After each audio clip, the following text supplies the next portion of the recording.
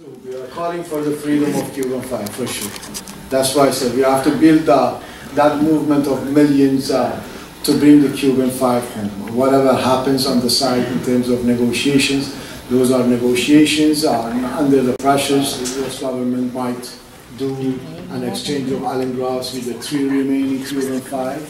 But we got to do what we got to do, and we take our lead in Toronto from Cuba from the words of Gerardo Hernandez. Only a jury of millions will bring us home to our land.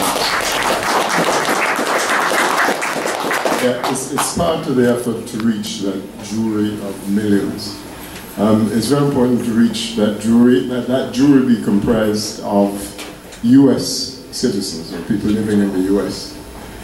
This book, Retrato de una Ausencia, was published in Cuba, in Havana, on the 6th of October this year.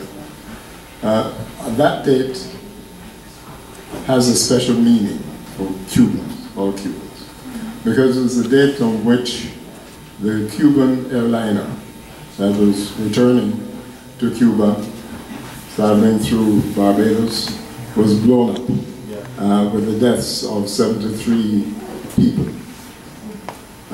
It was a terrible crime, and the people responsible for the crime found refuge ultimately in the United States, and they haven't been punished. They haven't been punished, walking free so far.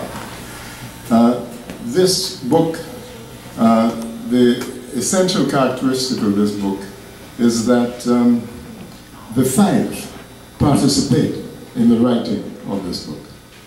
With the return of Fernando and René to Cuba, while this book was being prepared, they had an input into it, and changes were made, and because changes were made, the publication of the book was delayed to some extent.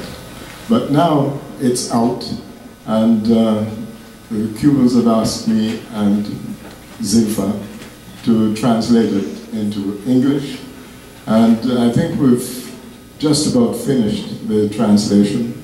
We're waiting for some photographs, but there are many photographs, very important part of the book. And I think we're about to be sure that we have a publisher in Canada. The publisher will have access to the United States. Voices are here, their words are here, and we'll get to understand what tremendous people these five Cubans are. They're really at the pinnacle of people. People with the characteristics of generosity. There's no hatred. There's no harsh feelings, really. They're being punished. They know it is unjust. They know that they were doing good. They know that they're saving lives, which is the real characteristic of Cuba. Look at how many ways Cuba saves lives of people, directly through doctors serving in so many countries, the training of doctors, so that there's a continual service to people. Sometimes these doctors are trained to go back to their own countries. And right now we have this coincidence of the Cubans doing so much in West Africa in the fight against Ebola. The refrain of the Cubans really is that they were in the United States saving lives. They're saving the lives not just of Cubans, because you remember that there was that tremendous orgy of bombings in Cuba being carried out by people based in the United States, people paying people from other Latin American countries to carry out bombings of hotels, of restaurants, and so on in Cuba.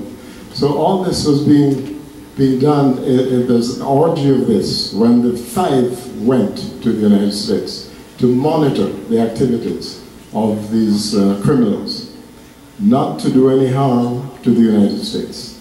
In fact, to do good, because some of the people who could have been injured, could have been hurt, could have been killed, were in fact US citizens.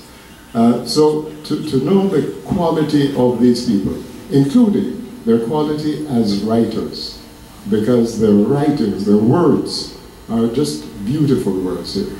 And it comes from that broad cultural training that Cubans have in general, that we could have 5 Cubans selected almost, well, because they had proven themselves, and for example, as was said, in the fight in Angola against the apartheid racist South Africans. Some of them had done that. But in other ways, they must have proved themselves. But they really are representative of the Cuban people in that sense of understanding culture to be sensitivity to others and to the value of the human rights of people. And that the basic human right is the right to life. And so in saving lives, they're carrying out that defense of human rights.